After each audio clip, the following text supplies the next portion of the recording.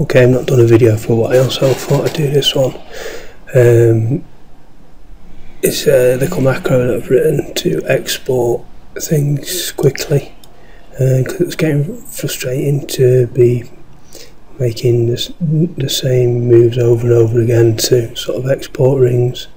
Now most of the stuff I'm printing now, so just needs a sprue putting onto it. It won't work for every ring, but a big percentage of them are similar, so it works for them.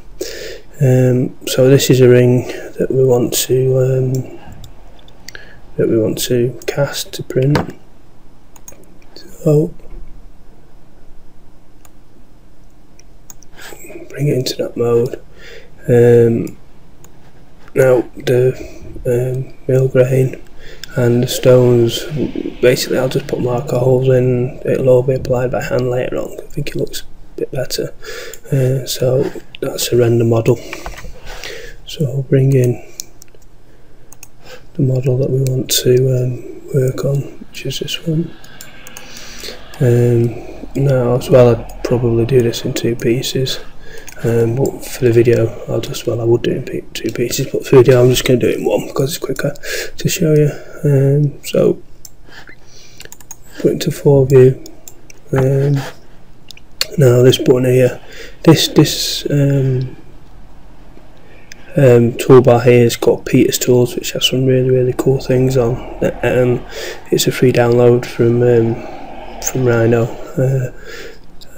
You can donate as well. But it's really good. So I've added a couple of my own buttons here, one of them being this STL export, because that was the other thing, when you're exporting you have a great big list of things. If you save something for the job bag, it takes it away from the sort of the sticky of where you want it saving, so you have to go rooting for it, selecting STL every time, and it gets a bit tedious, so I thought I'd make it simpler. So we press the button, and it's saying select objects to export as STL, so we want those. And now it's asking us for a base of the cylinder, which is going to be a sprue, so we just put that something like that. Now that's 2.1 milli, I think, which sort of works for pretty much everything I do. Well, not everything, but a good majority of them. So I'll go back into 4 view. So now it's asking select objects to export, so let's say we want everything. Press enter. What it's done is it's locked the original ring, and it's made a copy of it. It's moved everything round so it lies better on the 3D printer. Probably I'll have to turn that a little bit, but with varying head sizes, it's easy just to do it in the printer software, but that gets us there a bit quicker anyway. So now it's asking for text, so I'll put 3D CAD. Oops. Enter that. So that's brought that out, so we want that on the sprue.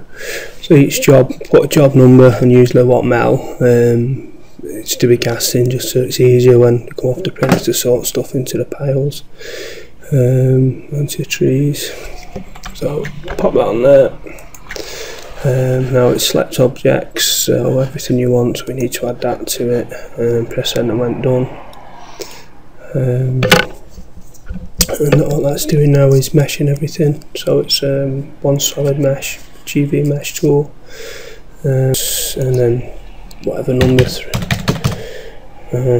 something like that, and that meshes it now, saves it as an STL, and then takes you back to the original one. So that's it really, but it saves a bit of time, it's easy to do. So I just thought I'd share that with you. The code to doing it is edit script. So yeah,